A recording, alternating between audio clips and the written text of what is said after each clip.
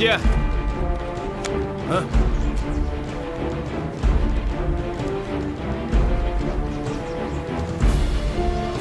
火警，走。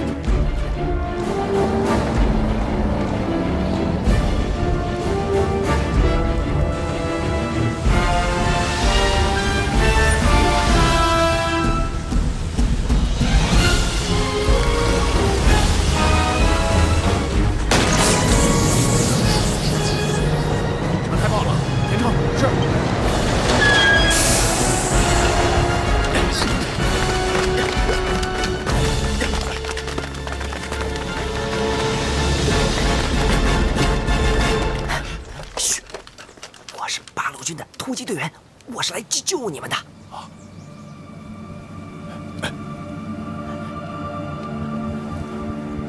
同志，你现在就能把我们交出去吗？现在还不行。那你来干什么？我来给你们想办法呀。你知道鬼子要把我们送去哪儿吗？是啊，我还想问你呢，把你们送到哪儿去啊？哎，你是哪部分的？ 我是国军第58团7营3连连副，我叫李大亮，大伙都叫我大头。这些都是我的兄弟。哎，同志你好，我叫梁小刀，是8路军突击队的。报告，车修好了。好，上车。是。嘘。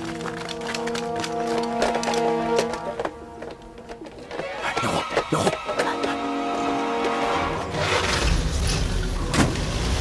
走。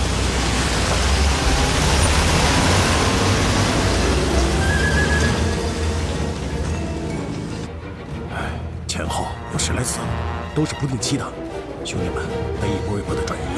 刚开始说是拉出去体检，可是后来只见人被拉走，没见回来过。战俘营的兄弟越来越少。现在大家都在传闻，有的人说鬼子快投降了，这是要把我们全部杀了灭口。 哎呦，那你们犯傻呀？干嘛还上车呀？拿枪逼着呢，谁敢不上啊？不上当时就枪毙。也是。对了，战俘营里还剩多少兄弟？没多少了。刚开始被拉走的是你们共产党的兄弟，后来是国军的，现在战俘营里就剩下一些反日的、抗联的，还有一些就是家属了。兄弟。 你真不知道要把我们送去哪儿？我也不知道啊。我跟你讲，我们是刚刚发现这次秘密转移的。看来真的是要把我们杀了灭口啊！哎，别着急，都别着急。照我看，这也未必。为什么呢？如果想杀你们的话，早在战俘营里直接把你们给咔嚓了，是不是？是不是？是不是？哎，所以说。 国军的兄弟们，我们是为了一个共同的目标——抗日，才会沦为战俘的。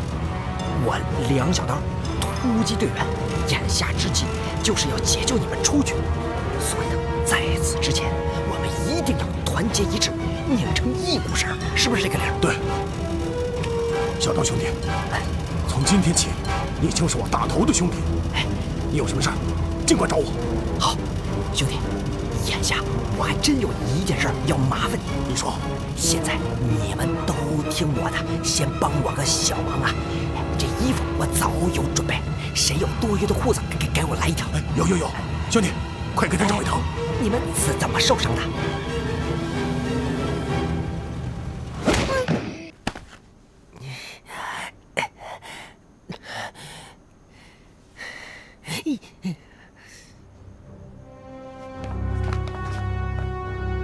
大家晚上好，我是这里的最高指挥官，鬼冢一郎。欢迎你们从战俘营来到这里。我们大日本帝国正在这里进行一项伟大的医学实验。实验的目的是为了培养最优良的士兵，所以从现在开始，你们会得到最优良的膳食和最礼貌的待遇。但是，你们必须完成我所制定的训练计划，否则，你们将会受到最严厉的惩罚。当然，我也不会勉强你们。如果你们有人不愿意参加这项伟大的医学实验，我可以送你们回去。我不愿意。好，我马上送你回去。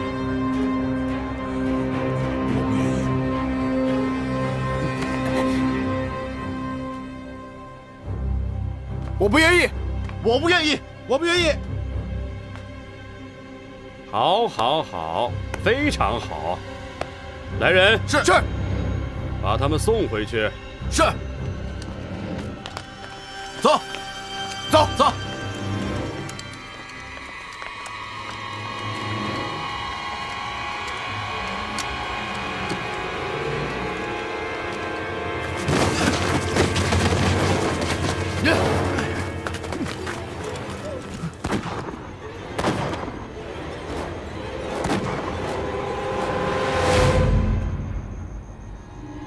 我想你们都明白，你们的战友回去了，这就是不和大日本帝国合作的下场。如果有人胆敢再违抗我的命令，那些人就是他的榜样。过年了，过年了，过年了！爸，是，恭喜发财！过年了，过年了！带下去，过来！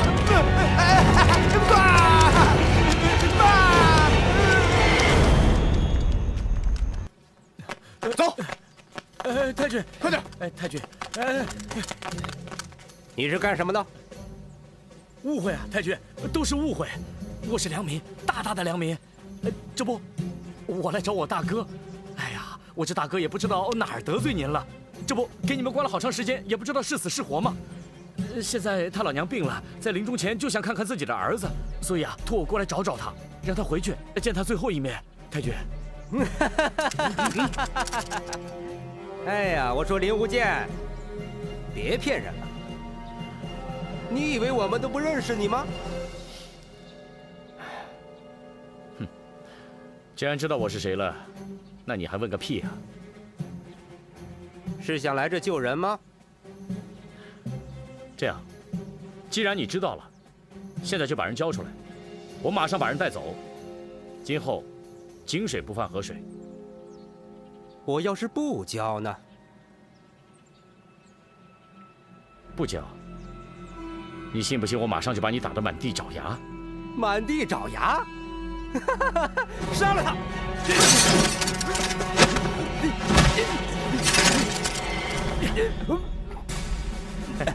快，叫你的人把枪放下，滚出去！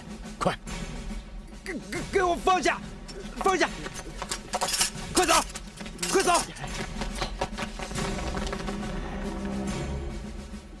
还记得吗？我说了会把你打得满地找牙的。说，人都关在哪儿了？我不知道啊，真不知道。你嫌牙多是不是？别！我说。林大哥，快走！苏姑娘，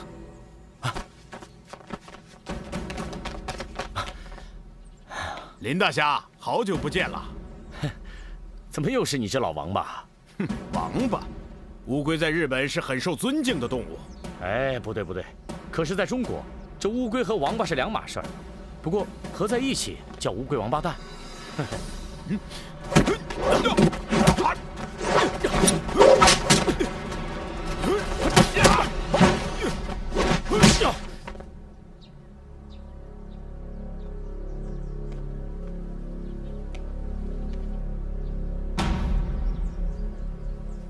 师姐，接下来该怎么做？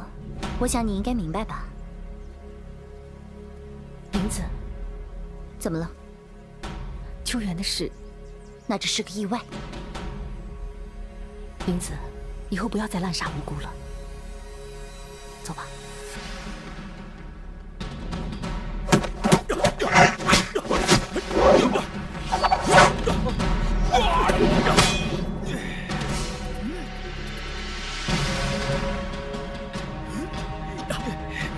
如教，林大哥，如教。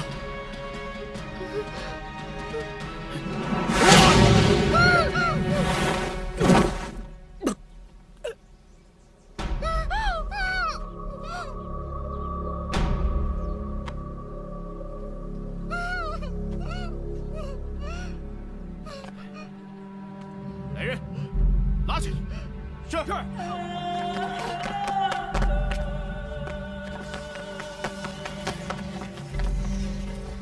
按计划行事，我去收拾那个田菊花。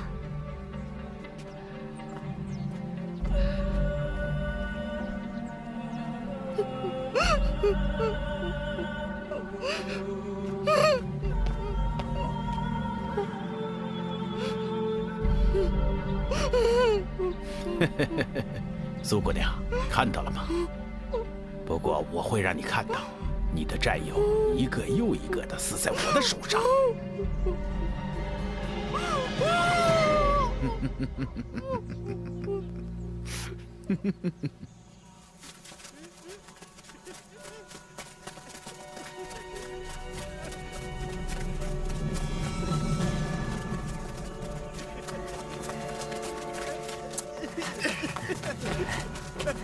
小日本鬼子是不是想累死咱们呀？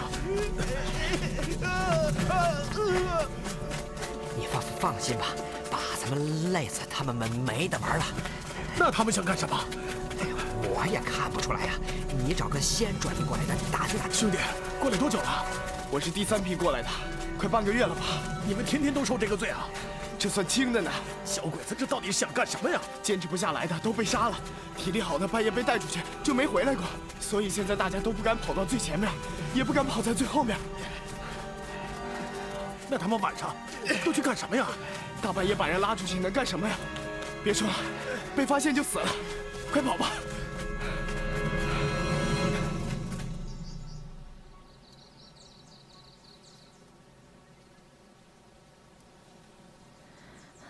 队长，咱们就在这干等着呀。别出声，这是谢队长的命令。你说都进去这么久了，不会出什么事儿吧？要不咱们兄弟几个进去看看吧？乌鸦嘴，别胡说！苏姑娘和林无剑武功这么好，他们俩在一块儿，能出什么事儿啊？再说，咱们是负责接应他们的，我们要是走了，出了危险怎么办？你负责啊？嗨，这不是好几天没捞着鬼子打了吗？闲得肩膀都酸得慌。你说，自从突击队来了以后，派给咱们游击队的事儿，每天除了接应就是保卫。你说，人家突击队那帮人救外国记者立了功，咱们可好，挖了好几天的地道，连咱们什么事儿都没有。您倒是好啊，嫁给谢英雄了。我们兄弟几个跟着您，什么都没捞着。哎，怎么说话呢？再胡说，撕烂你的嘴！这接应就不是正经任务了。那没有咱们的配合，怎么能顺利的救出记者呢？哎，别着急，这次任务执行完了，我找高副司令反映一下，也该给咱们记个集体功了。好，这可是您说的，我们可等着呢啊！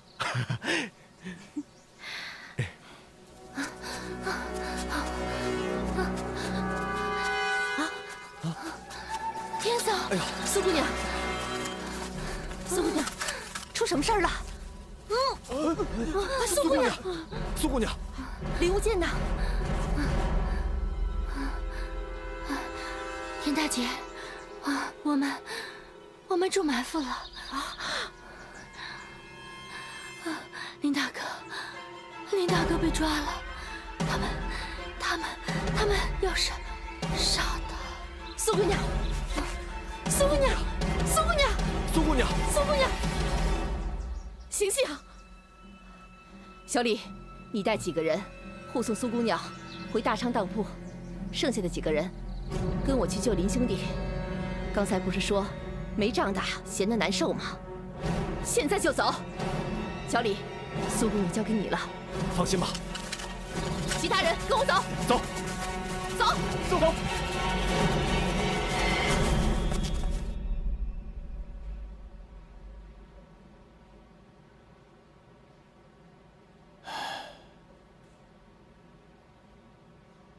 我们现在只有一个地方没去过了。修道院。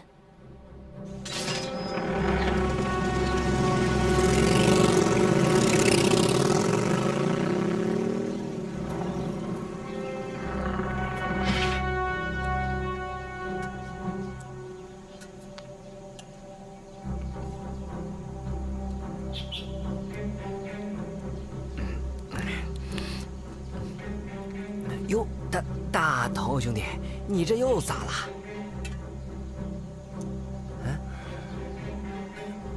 吃不下。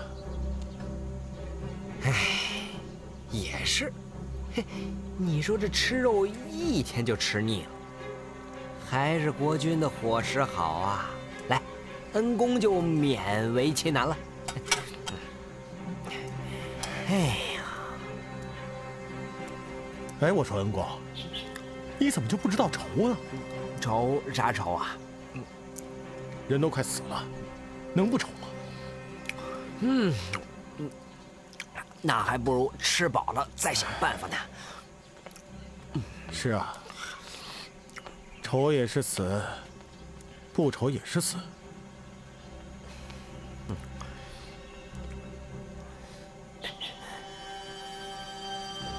哎，恩公，人家那是修女，出家人，这你都打人主意？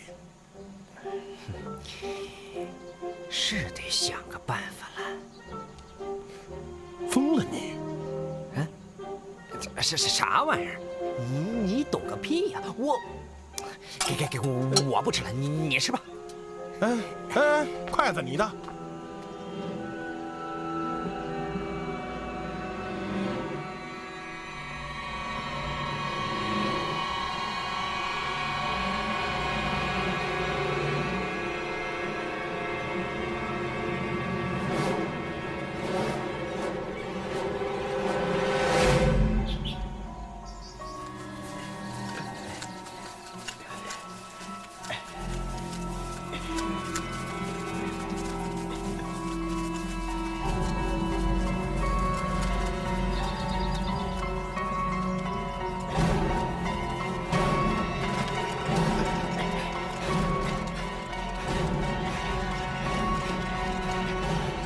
进去。水，水，停！水，放下，放下。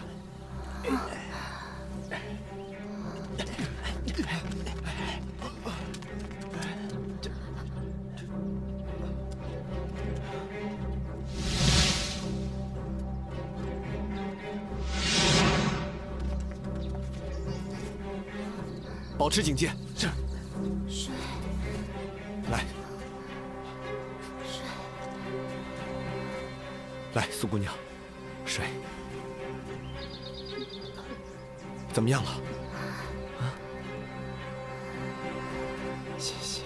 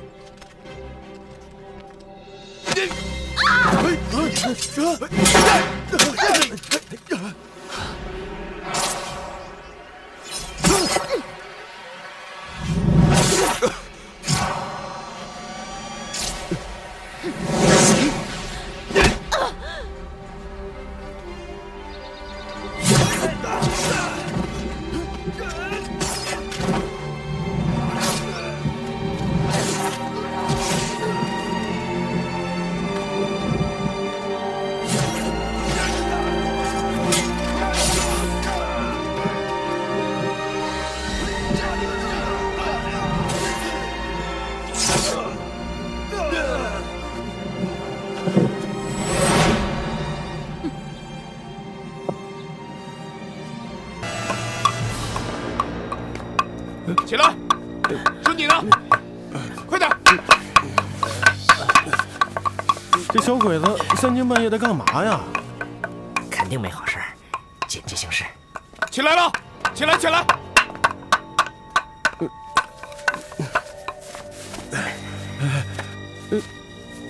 太君，这么晚了还训练啊？当然不是训练了，我要带你们洗澡去。洗澡？洗澡？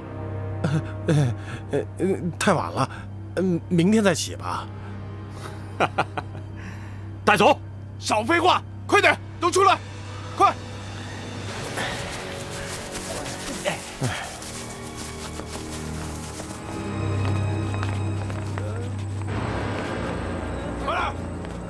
走。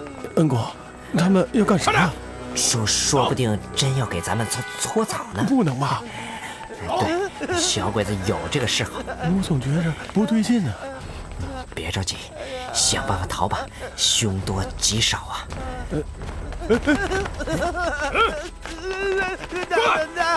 走，手机呢？走，太君，我要上厕所。哎呦！怎么了？干什么？没事吧？怎么了？老实点，别乱动。走。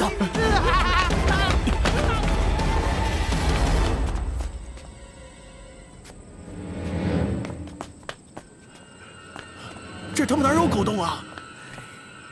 我说你傻呀，那疯子的话你也信？啊，那怎么办？哎，恩公，来，踩我肩膀上去。我2个小刀是赛时签，要不是为了救你和你那帮兄弟，就这高度，我一只手一条腿一翻就过去。哎呦，那你能过，你赶紧过呀！我是苟且之人吗？我必须想办法把你和你那帮兄弟都带走。走，想办法。我算是看出来了，你小子又耍我。没有，恩公。嘿嘿嘿嘿，太君，您来了。我看你们挺辛苦的，脸上一脸的汗，我带你们去洗个澡。那太好了，得有日本花姑娘陪着。带去毒气室。这儿，见机行事。走，回来。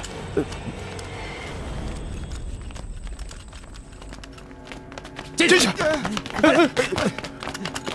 走，快点，进去。走，快点，进去，进去，进去，进去。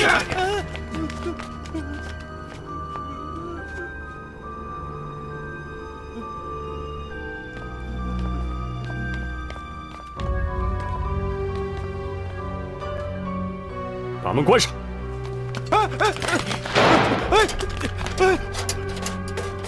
关主，你个王八蛋！你说过放过我和我兄弟们的。小日本，我做鬼也不放过你们！大头，你小子又骗我啊！我是太善良了，有这个必要吗？有这个必要吗？啊！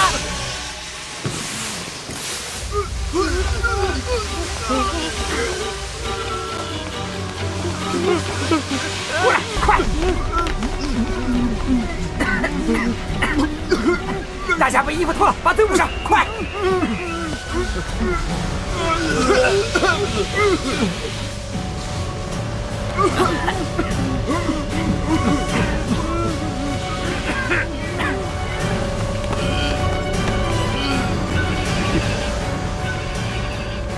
你大爷的小鬼子！道爷和你们拼了！呀！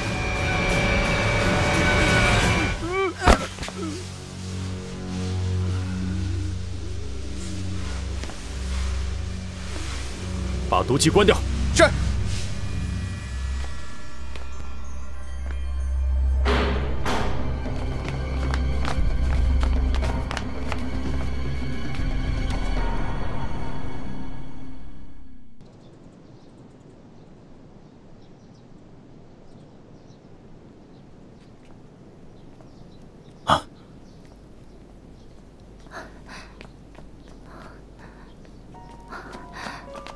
怎么样？谢大哥，咱们搞错了，里面什么都没有，只是收留了几个孤儿。那个修女撒谎，只是担心你们是日本特务，所以才应付了几句，没想到引起了你们的怀疑。看来咱们的线索已经断了。谢大哥，那我们接下来该怎么办？先回五里镇，等童姑娘从根据地回来，看看高副司令那边有没有新的指示。走。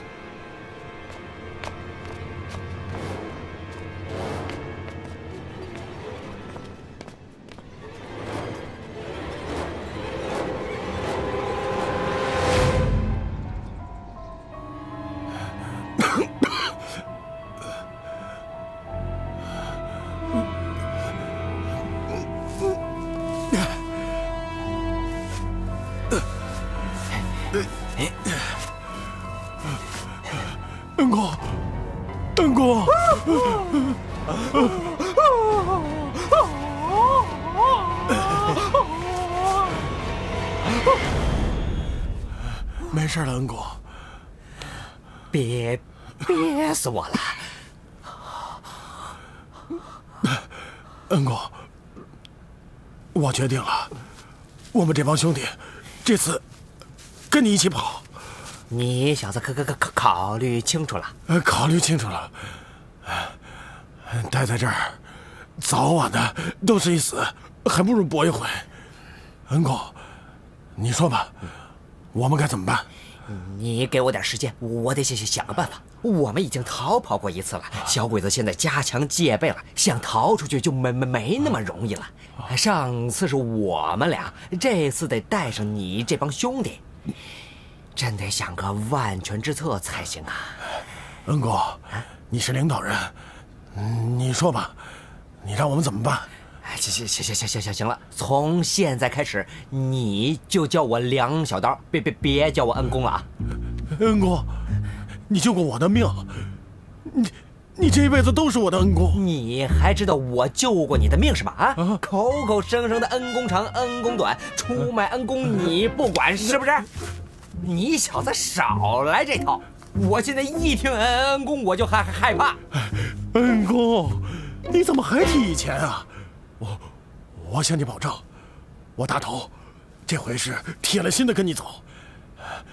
拿我肩膀上这颗大头跟你保证，我这次就算是出卖了我自己，也绝不会出卖你。恩公，相信我。那好，大头，我在最后相信你一次。是。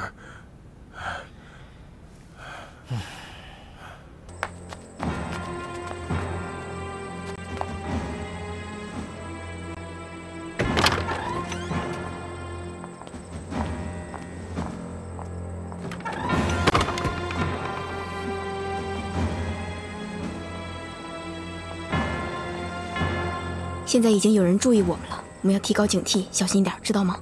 千万不能暴露。我们一定得多加小心。你想干什么？哼，这都看不出来，我是来打劫的。我们是修女，没有钱的。我不要钱，我要你们的衣服。啊！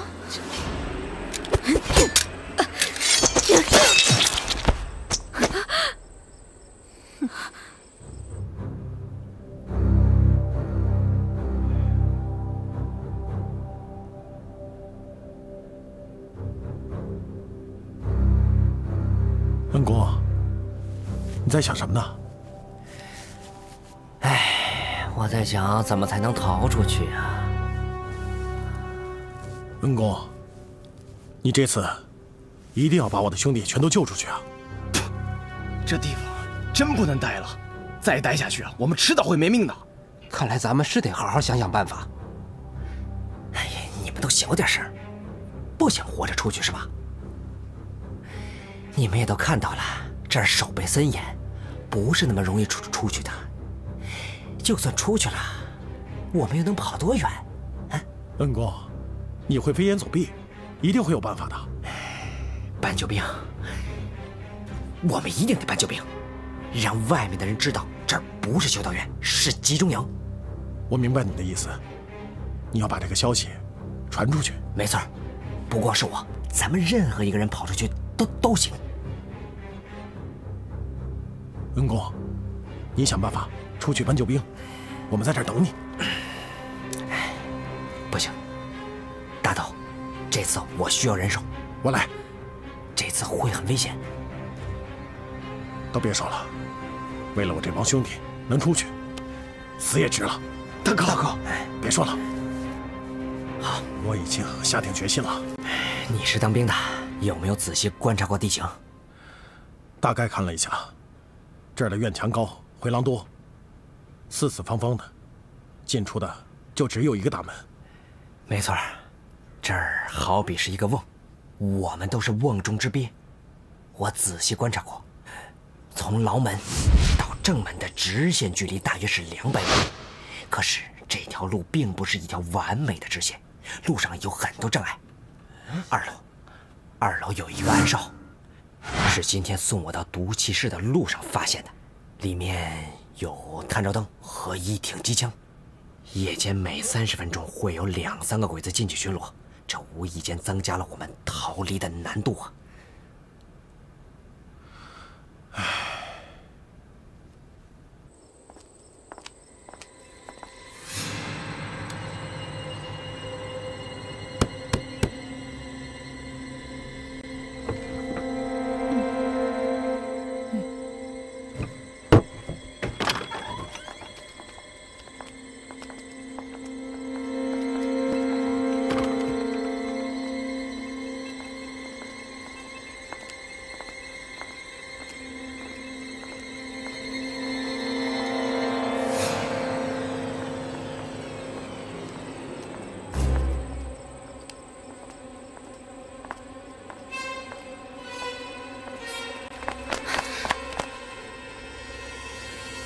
人藏在哪儿？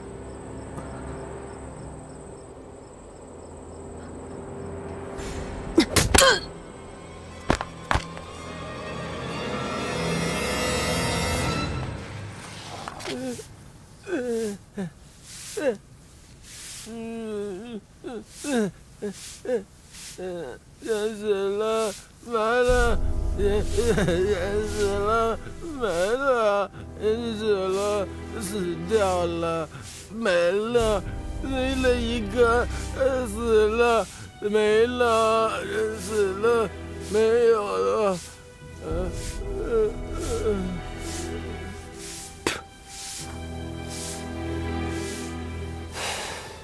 哎，大头，他说什么呢？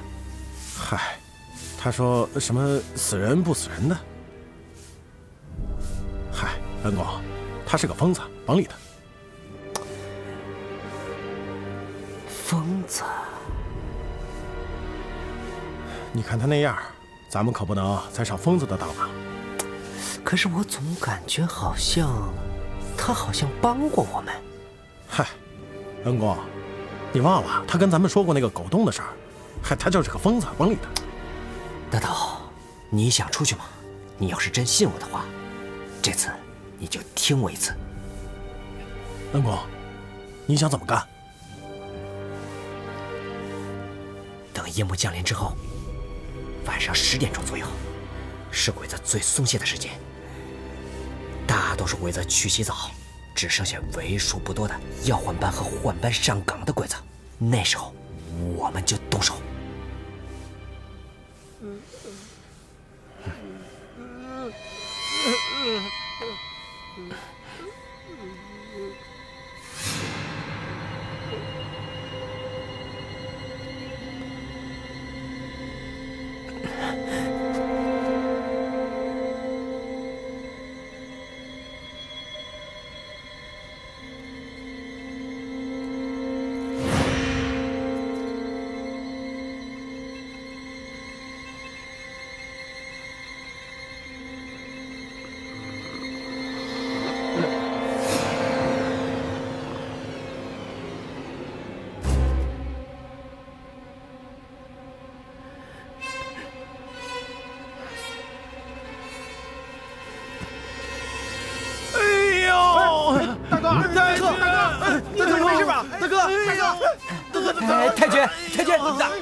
太君呐，你不能见死不救啊！混蛋，叫他别叫了。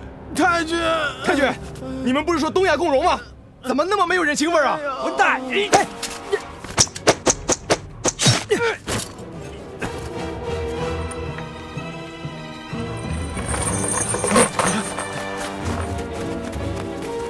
快，抬进去！行，嘘，快，枪。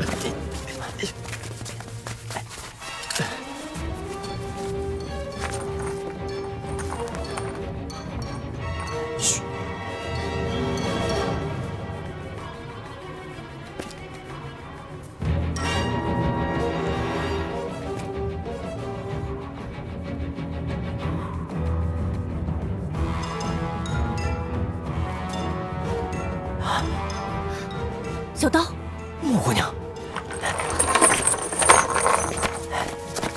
你怎么在这儿？恩公，你认识他？是。别说那么多了，赶紧走吧。兄弟们，我会回来救你们的。哎，对了，把疯子带上。疯子。恩公，他是不是疯子？这已经不重要了。疯子，跟我们一起走吧。一路走好，保住我！撤，快！大哥小心，大哥小心啊！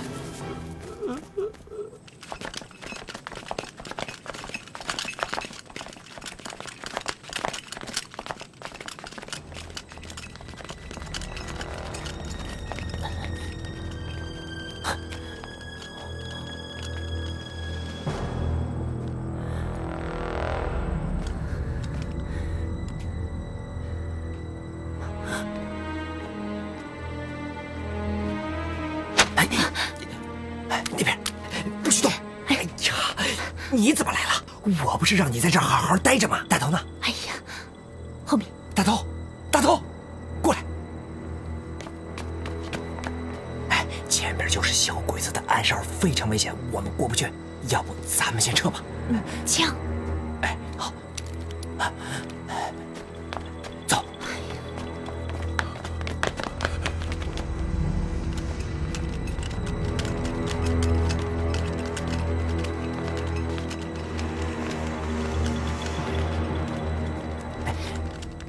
对了，木姑娘，你怎么来这儿了？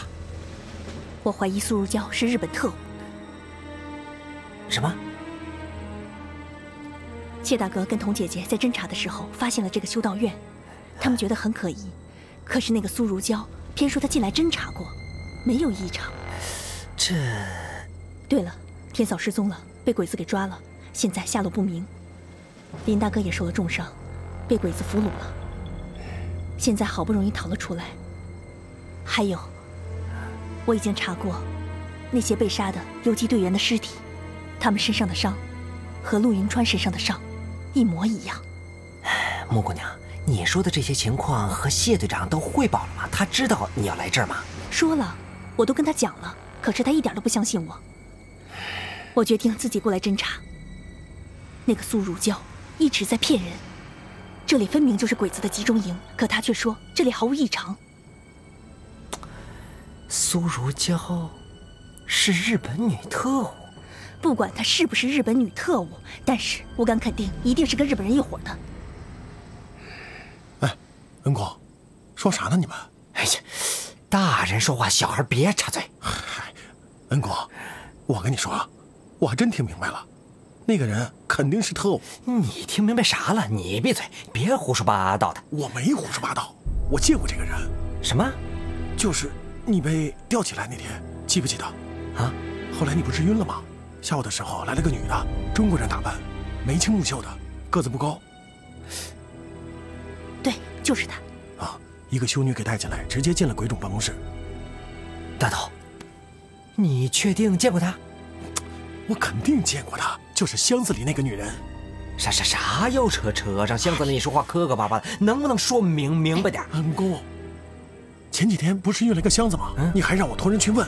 我兄弟看见里面藏着个女人，刚开始我看见的时候还以为是鬼呢。哎，大头，你知道箱子现在在哪儿吗？就在鬼冢办公室旁边的仓库里面。但是那个地方是禁地，任何人不能进去啊。木姑娘，有必要去看一下吗？走。等一下，去。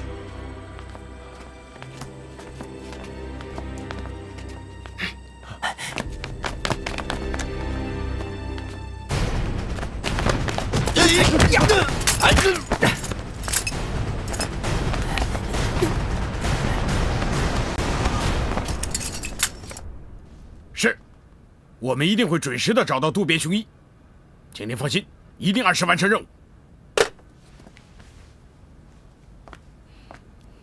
师傅，林子从舞台发来电报，讲。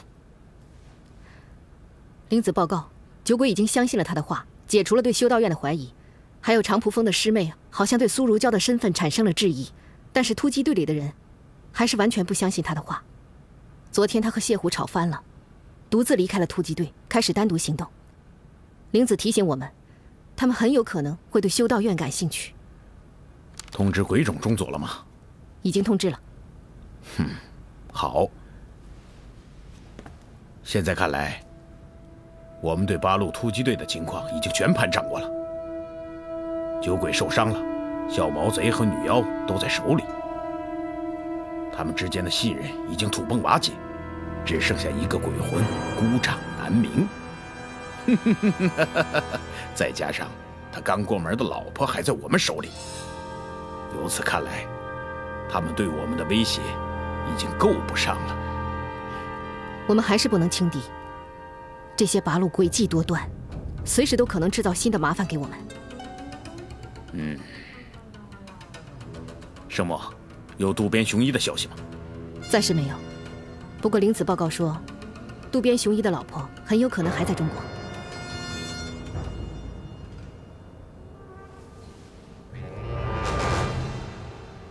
我们现在最重要的任务就是不惜一切代价找到渡边雄一，完成病毒研究计划。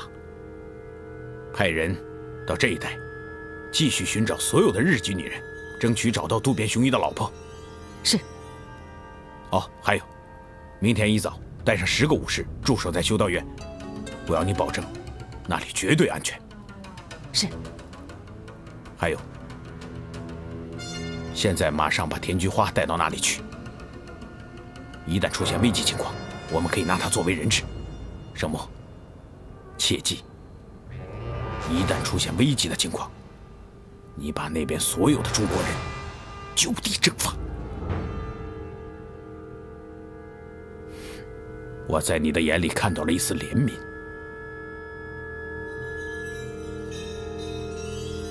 你不要忘了，他们只是一些中国人，是我们的实验品。师父，你是军人，这是命令。是。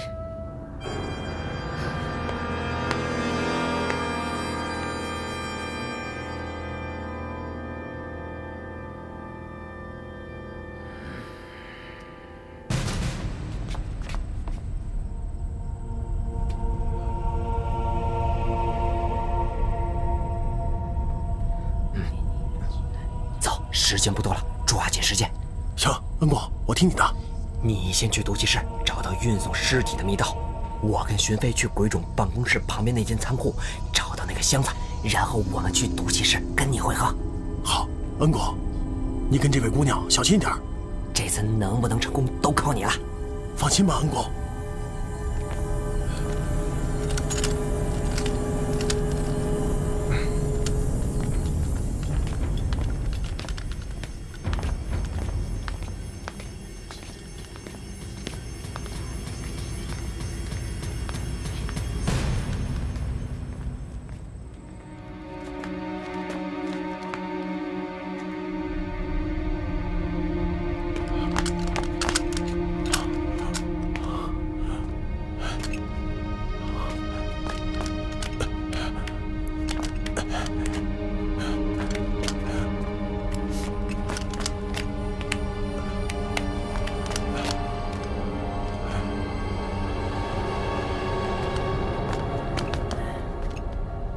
小刀，你不觉得奇怪吗？奇怪啥呀？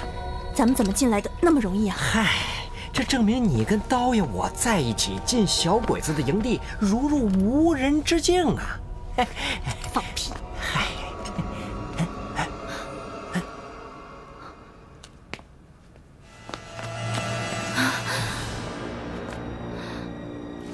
苏姐姐，快！苏姐姐，苏姑娘。苏姐姐，苏姑娘啊！快走！不行，我带你一起走。快走！别动！别动！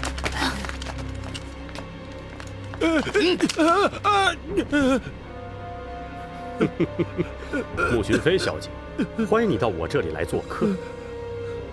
你们没想到吧？你们的人一直在我手里。你说什么？大头！一旦进入这场死亡游戏，就不可能会停止，除非死到剩下最后一个人。你这个疯子，你放了他们！你们可能觉得很奇怪，为什么我们这里有女妖，而你们身边还有一个女妖？这完全得益于我们大日本帝国伟大的易容术。她就是我们谍报科的高级间谍石川玲子小姐。什么石川玲子？提起石川玲子，你可能不熟悉，但是说起秀玉，你应该知道吧？秀玉。从你们来抢舍利子那一天起，他就一直潜伏在你们身边。大智和尚就死在他的刀下。鬼冢，你太卑鄙了！还有咏春小子、游击队员，都是他的杰作。哎呀！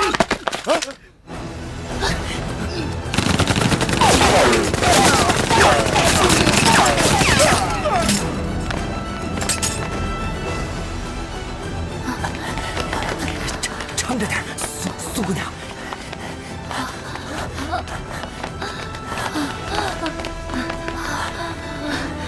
快点，小刀，走。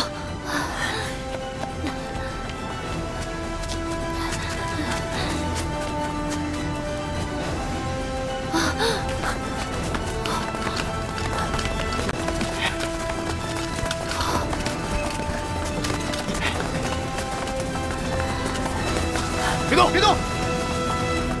别动！别动！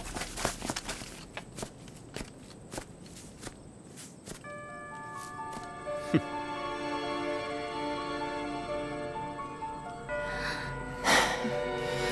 苏姑娘，这回恐怕是走不出去了。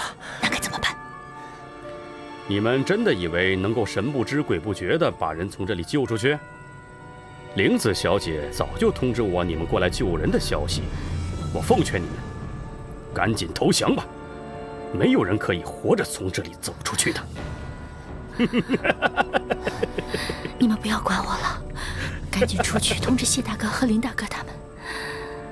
不行，要走一起走，我们不会丢下你的。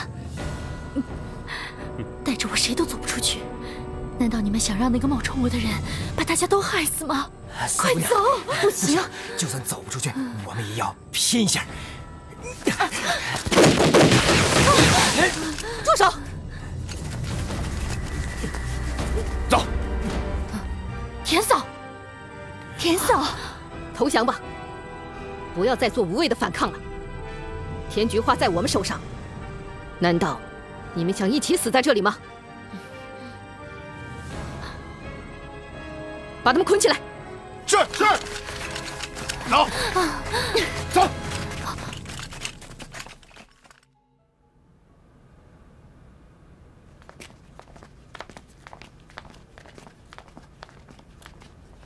王老板，这里的一切就都麻烦你了。好，放心去吧。好，我们走。谢大哥，这是要去哪儿啊？再去修道院看一下。修道院咱不是去了吗？没什么问题啊，干嘛还要去啊？啊，修道院没什么问题，我们去周围看看。走。反正线索都断了，走吧。啊，王老板，告辞。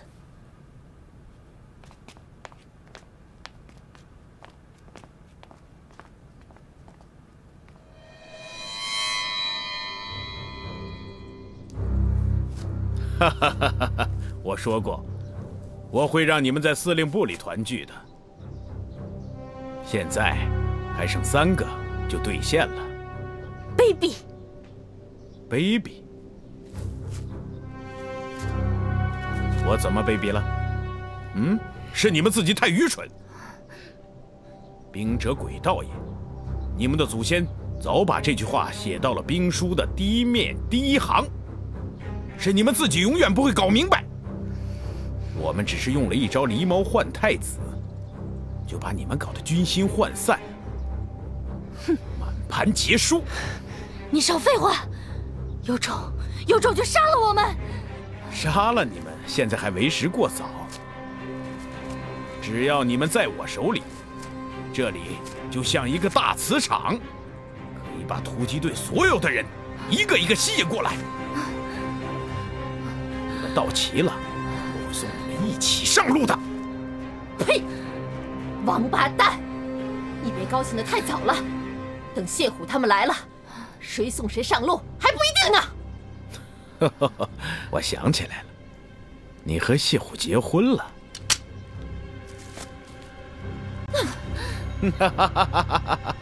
别急，我会安排你和他见面的。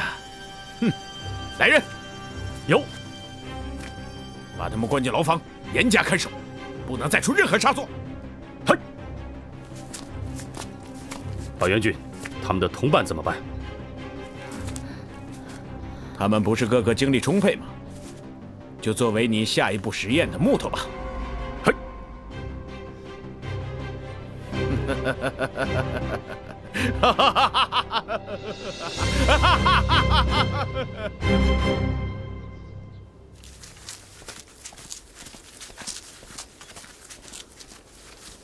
啊，谢大哥。对了，我忘了给林大哥抓药了，我得回去一趟。哦，他的伤势应该不会有问题。再说了，有木姑娘照顾他呢。啊，我还是不太放心，我还是回去一趟吧。苏姑娘，别担心，林兄弟不会有事的。啊，对了，走吧。哎，走吧。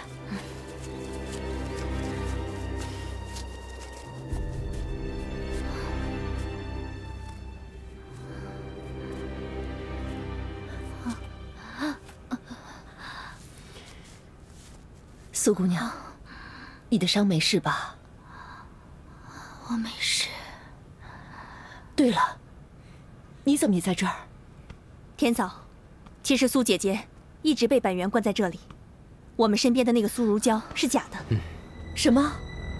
没错，那个苏如胶是石川绫子假扮的，是个日本女特务，精通易容术啊。营救外国记者那天，我本来想要杀了石川绫子，当时只剩下了我们2个人，没想到他的武功要比我们看到的高很多。我们2个纠缠了很久，也没有分出胜负。最后，我们2个人都身负重伤。后来，我隐隐约约听到他和那个班员在密谋，冒充我的身份进入咱们突击队。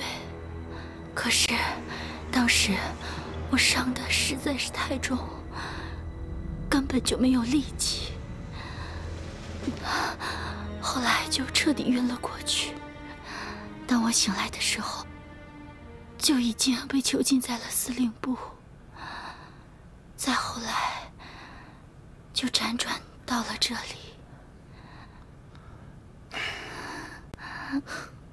原来是这样，看来那天我救的苏如胶是假的。是假的。那天我奉命去接林无剑和苏姑娘，等了半天也不见人影。后来受了伤的苏姑娘跑了过来，不对，是那个林子，说林兄弟被敌人抓了。于是我们就兵分2路，一路送苏姑娘回家，还有一路去救林无剑。没想到是个圈套，兄弟们都……原来那些游击队的兄弟都是被假苏如胶给杀的。什么？你说什么？天嫂，你派去护送苏如胶回去的那些兄弟们，在半路上都被假苏如胶给杀了。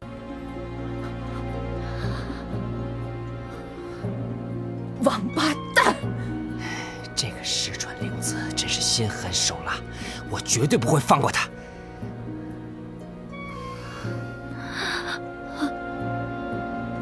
我们先等天黑，天黑以后再说。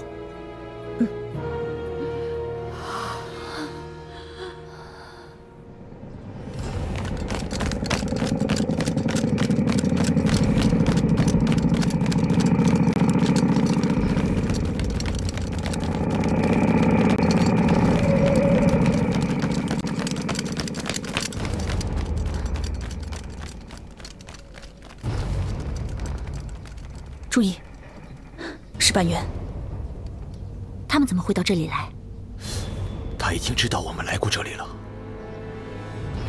真有这个可能。那我们还要不要进去了？暂时不要，我们还不知道里面有什么情况，还不能冒这个危险。谢大哥，那我们现在该怎么办？我觉得我们最近的侦查，一直忽略了一个重要的地方。哪儿？百元司令部。你是说，他们把战俘藏在司令部？很有可能。我们已经排查了这附近所有的可疑地点，唯一的可能就是司令部。我们分组行动，我去百元司令部，童姑娘，你去接应孟营长，务必要确保安全，注意行动的隐蔽。苏姑娘，你去照顾林兄弟。晚上我们在威海城会合。是。走。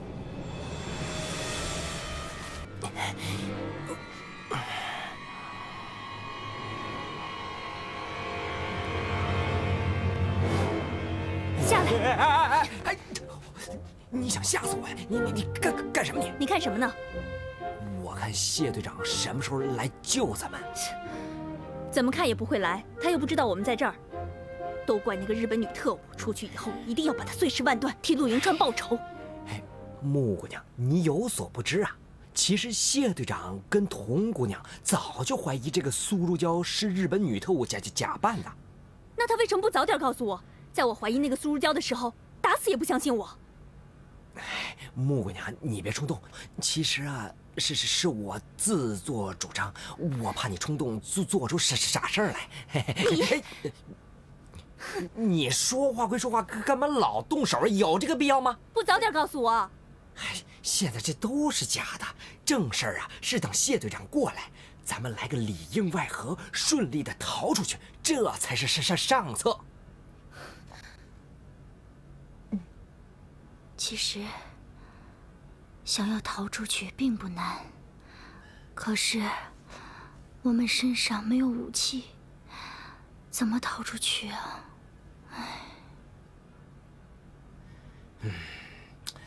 苏姑娘所言极是啊！哎，要是我身边有飞刀在，也能顺利的逃出去。废话，要是枪在我手里，早就把他们解决掉了。我们说什么都没有用了，现在呀，我们几个都手无寸铁的。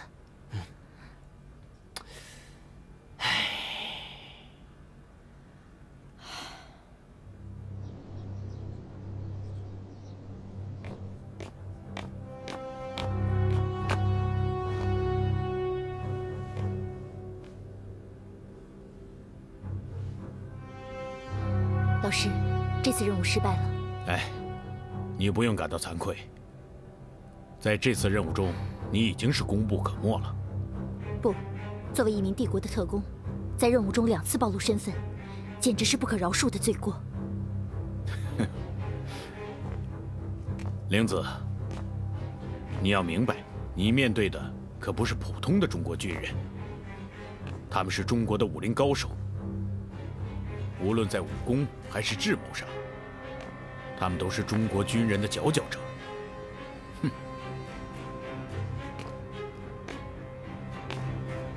不过，你已经把他们玩弄于股掌之间，可见你的能力。虽然你不是我的弟子，但是你在这次行动中的表现，我会申请田中将军向军部转告我个人对你的赞赏。老师，您过奖了。其实现在我对这次行动还没有十足的把握，我猜不透敌人的想法，可敌人却已经完全知道我的计划了。这已经不重要了。现在我们已经成功地把各地的特殊战犯和囚犯都已经关进了集中营。下一步，你只要找到渡边雄一，并研制出新一代的细菌武器，并利用它赢得我们在中国战场上的主动权，我们就可以圆满地完成任务了。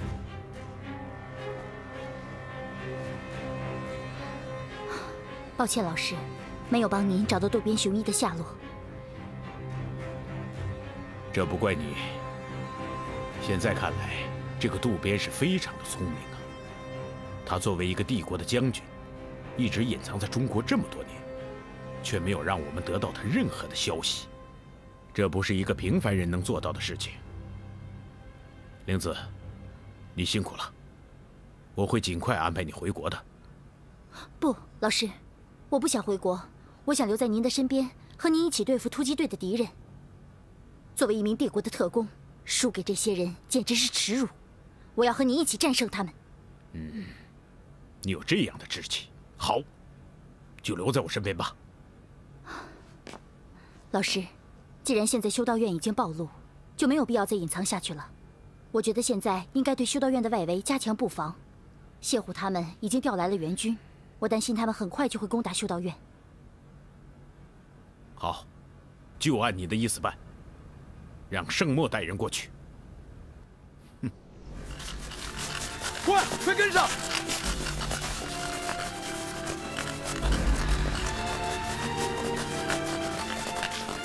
快！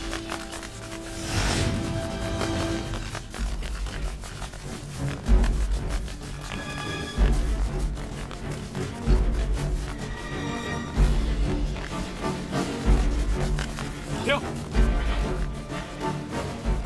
报告，前方2公里出现了鬼子，他们去了修道院，看起来像是敌人的增援。部队兵分2路，一排长到，带人原地狙击，一定要拖住鬼子。是。其他人跟我全速前进，一定要在鬼子之前赶到修道院。走。是。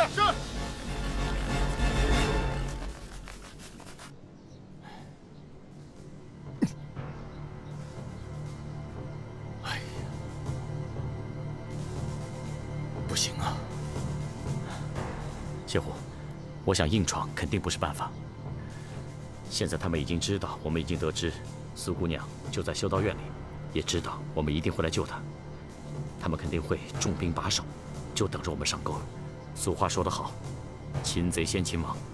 童姑娘枪法好，你去找个隐蔽的位置，我们进去以后，想办法把小鬼子头目引出来，引到童姑娘的有效射程之内。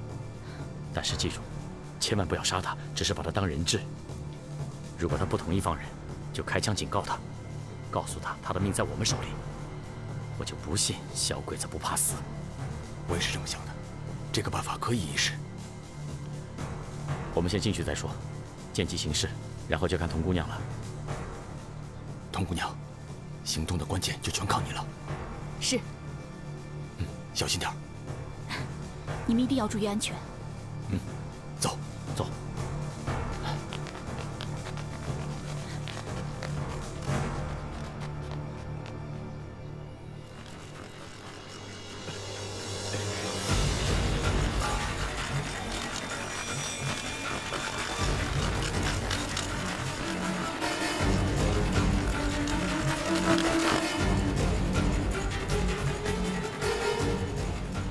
隐蔽！现在大家谁也不要动，注意隐蔽。是，隐蔽。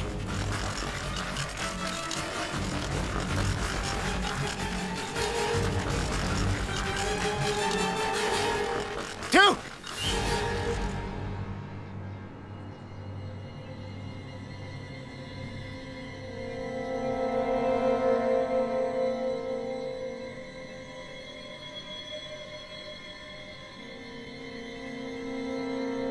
怎么回事？鬼子怎么停下来了？是不是我们暴露了？不急，看看再说。报告，有问题。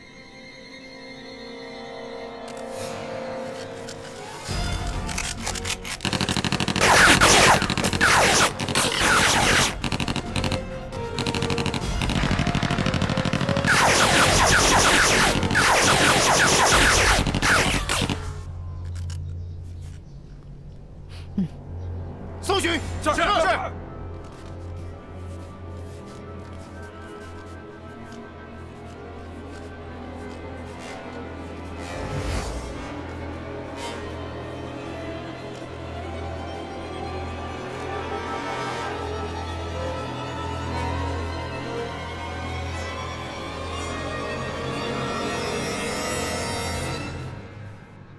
哎，你们2个。太君，哎，你笑什么呀？哎，你说他们干嘛不理我啊？也不过来。你让他们过来，你想干嘛呀？他们过来，我就想办法接近他们，然后抓住他们的衣领，把他们打晕，从他们身上抢到钥匙，然后就把你们放出去。哎呦，木姑娘，你果然冰雪聪明，倒爷我十分佩服。只不过这招，倒爷我3天前就用过了，没什么效果。哎，那你想想还有什么办法？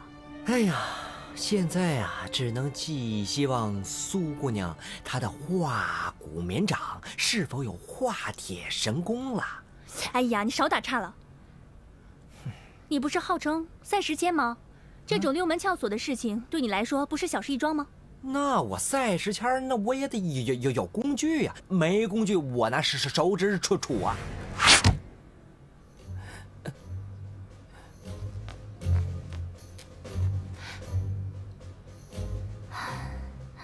这根针本来是用来救命的，一直含在嘴里，到万不得已的情况下才会拿出来。苏姑娘，你放心，木姑娘，我要开锁，你帮我把风。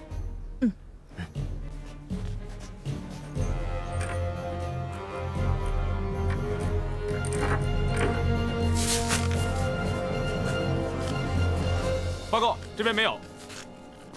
报告，这边也没有。走，前进。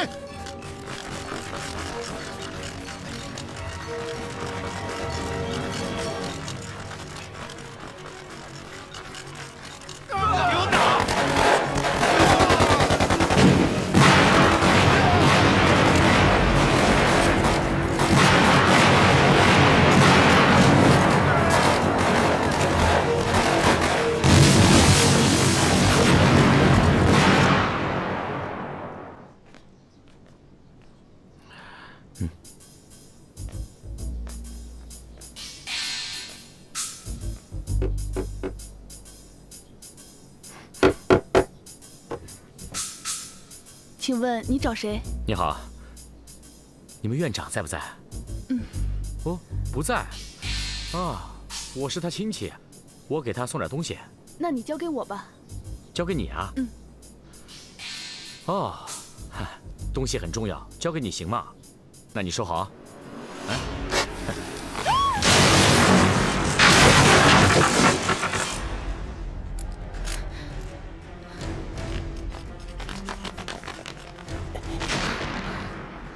哎，小刀，你听，是谢大哥他们来救我们了。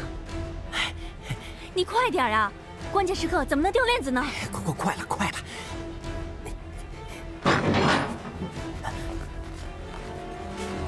都给我带出来！是。你干什么？给我老实点！起来！你跟我走！别走！快点！别走！你们要带他去哪儿？我送他和家人团聚。你放开他！天快走！走！天嫂！哎，快点！我知道。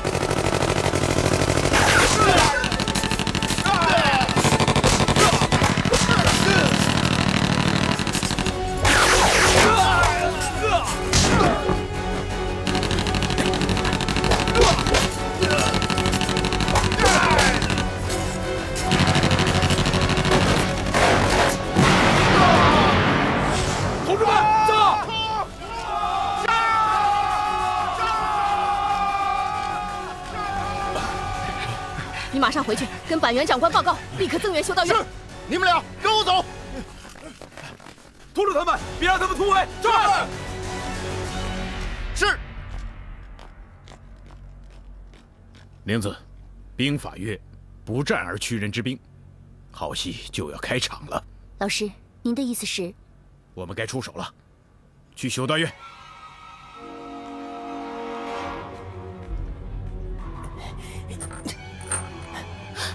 太好了，小道你真厉害！嘘。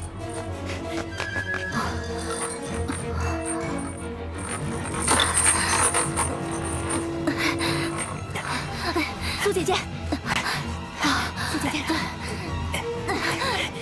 快走！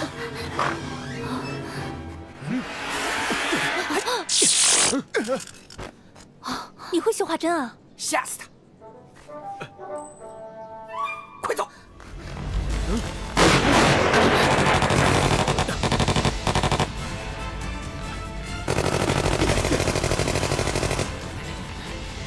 林大哥，快掩护！新队长，掩护我！快掩护！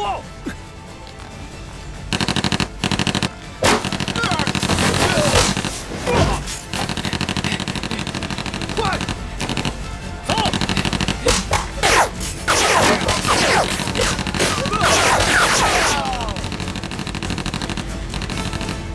走！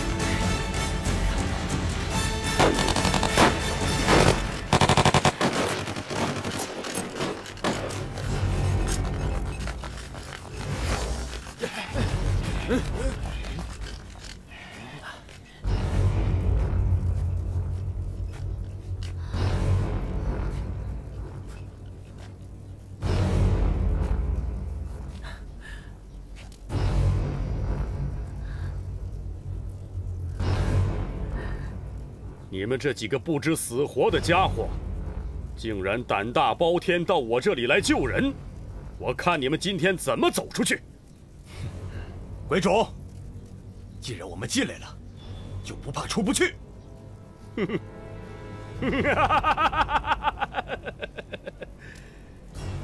痴人说梦！我把这里围得水泄不通，就像铜墙铁壁一样。我奉劝你们赶紧放下武器投降吧，要不然我把你们一个一个都打成马蜂窝。那我们就试试。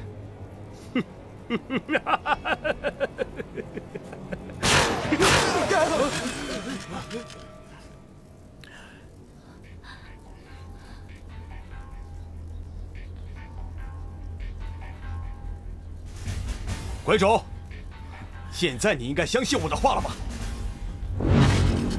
你的生死就在我们的枪口下，马上让你们的人把枪放下，要不然死的第一个人就是你！混蛋！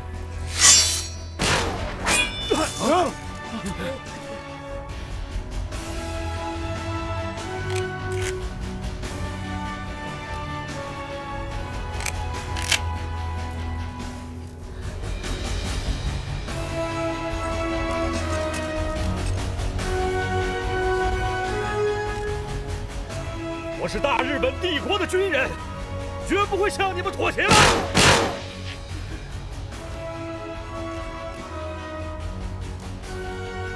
鬼冢，这是你最后的机会了。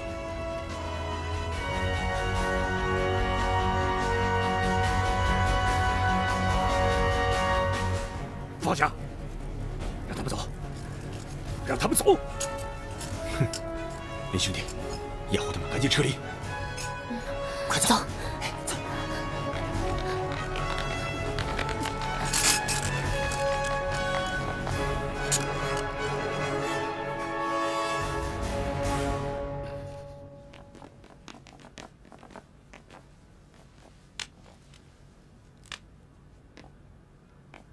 板垣君、谢虎他们极端狡猾，在与皇军的数次交手中都占上风，是一群很难对付的对手。如果他们不那么难对付，皇军也不会把他们列为头号猎杀对象。只是这一次的袭扰，最大的损失就是暴露了秘密基地的具体位置。这是我的过失，我愿意接受惩罚。人不可能不犯错误，但是鬼冢，你的错误只能犯这一次，不许再重演。我既然来到了修道院，就要将他们全部歼灭。我越来越期待了。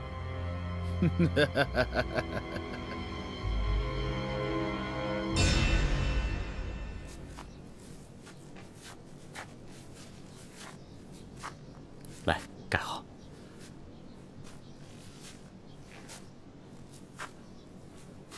谢队长，我们还得去趟修道院，得把田嫂救出来。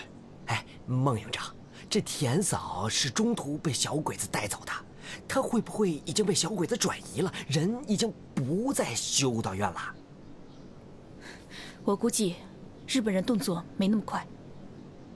是啊，那我们得抓紧时间，刻不容缓，赶紧折回去。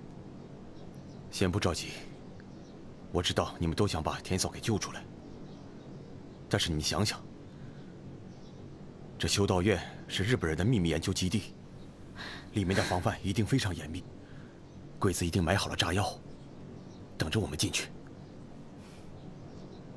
所以说，我们一定要更加小心。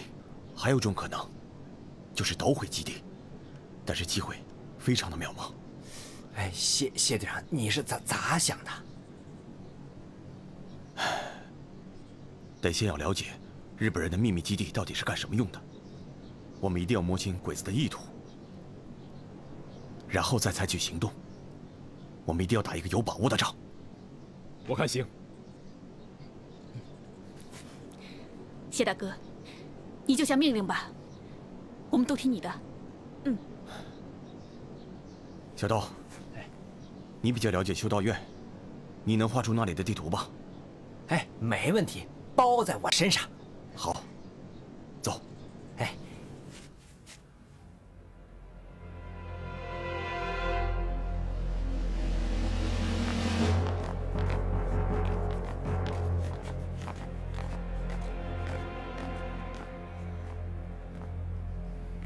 你是谢大侠的夫人。我以为你们这帮小鬼子有眼无珠，没想到你们猜的还是挺准的。你丈夫很爱你。爱？像你这样的禽兽，懂什么是爱吗？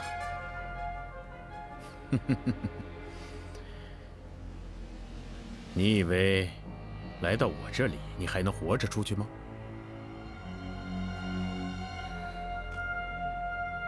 实话告诉你，不死也会掉层皮。当然，你要是跟我合作的话，我会让你好受一点。呸！你以为我是个娘们儿就会贪生怕死吗？我告诉你，我们所有抗日的中国人早就不怕死了。少拿这种浅薄的民族大义让我手软。我也告诉你，我不仅要杀了你，还要杀了你的丈夫，你的战友全得死掉。我早知道你不会手软，看看你的双手，沾满了中国人的鲜血。阎王爷迟早会收了你们这帮小鬼子的。闭嘴！你给我闭嘴！我就是不闭嘴，我就是要说，你们这帮王八蛋，你们祸害了多少中国人，残害了多少中国人？你们去死吧，滚回你们老家去吧，王八蛋！割掉他的舌头，神木，割掉他的舌头。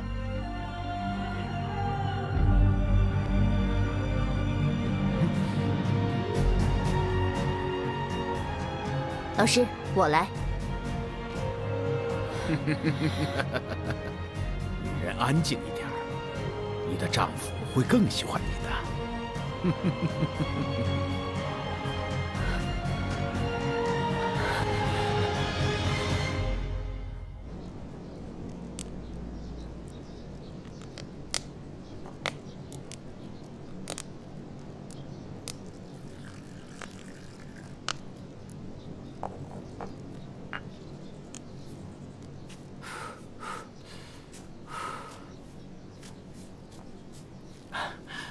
乳胶怎么样？来，把药喝了。你把药放那儿吧，我自己喝就行了。那怎么行啊？我必须亲眼看着你把药喝完，我才放心。来，我没事了，真的，不信你看。哎呀，哎呀，慢点儿。你能不能别那么逞强啊？真的以为自己的身体是铁打的？你知道吗？如果你的伤要是不好的话，你还怎么接着打鬼子？对了，你的伤怎么样？我的伤没事儿。好，来，物归原主。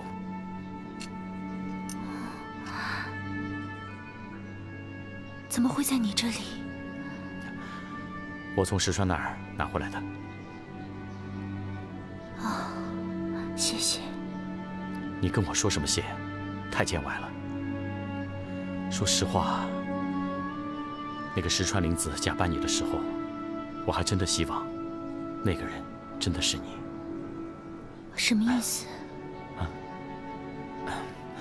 我的意思是说，那个假的苏如娇比你温柔。李无钱，你找打是不是？哎，开玩笑的，你还当真了？来，快，把药喝了。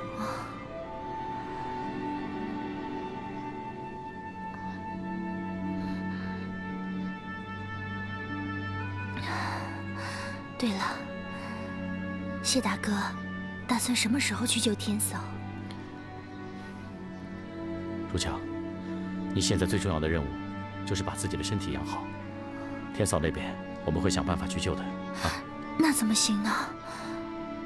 虎娃已经没有爹了，他不能再没有娘。再说了，咱们也不能让天嫂刚成立的家就这么没了。来，你拿着，我去找谢大哥。